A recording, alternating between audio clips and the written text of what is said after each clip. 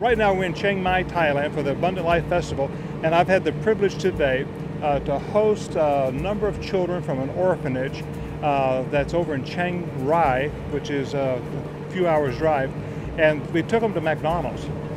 These kids have never been to McDonald's. You should have seen them looking at a cheeseburger. They weren't quite sure what it was, but they ate them, and it was so much fun. And we had, they don't have apple pies here, they have pineapple pies.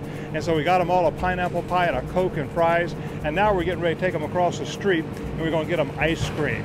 And this is an orphanage that my daughter Sissy worked at a number of years ago, and it just really changed her life.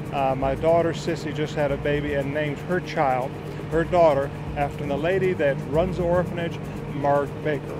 Sissy was a delight. When she got pregnant, of course, she notified me and let me know, but I had no idea that I would be bestowed with this. It's humbling. It's very humbling to have someone name their child after you. There's so many great things that happened in both of our lives when she was in Thailand that the Lord did that work. She said, I just wanted to honor you by naming baby Margaret after you. And when she grows up, I will tell her about all the stories of Jesus in your life. It's been a wonderful weekend, and it will continue because the Lord is here. The Lord is in the lives of our children. Being at the festival, sitting right up front where they could see and hear the message. Many of our children brought unsaved friends who went forward and accepted the Lord Jesus.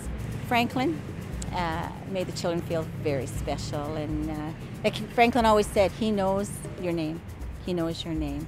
And the children realize that. There's no one like the Lord Jesus Christ. It's so much fun to be here and to be able to be with these children and to see what God is doing in their lives.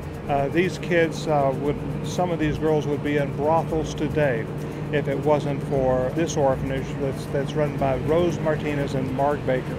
So thank you for enabling us to help people like this and do it in the name of Jesus Christ.